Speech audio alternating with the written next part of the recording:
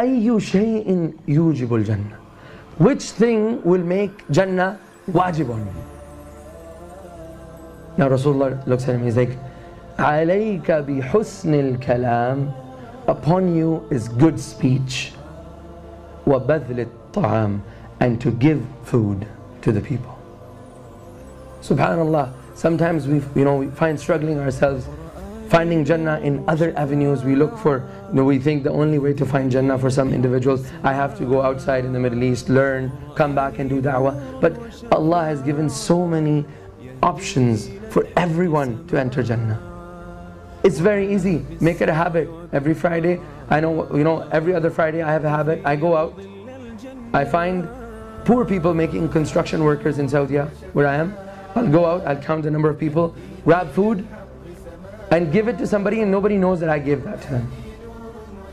And every Friday I look for those people where I can find food. It's as simple as, those people cleaning those lampposts outside in the traffic lights, those green things. Just having a warm cup of coffee, purchasing 2 cups of coffee, is giving one to him. But that makes Jannah wajib on us.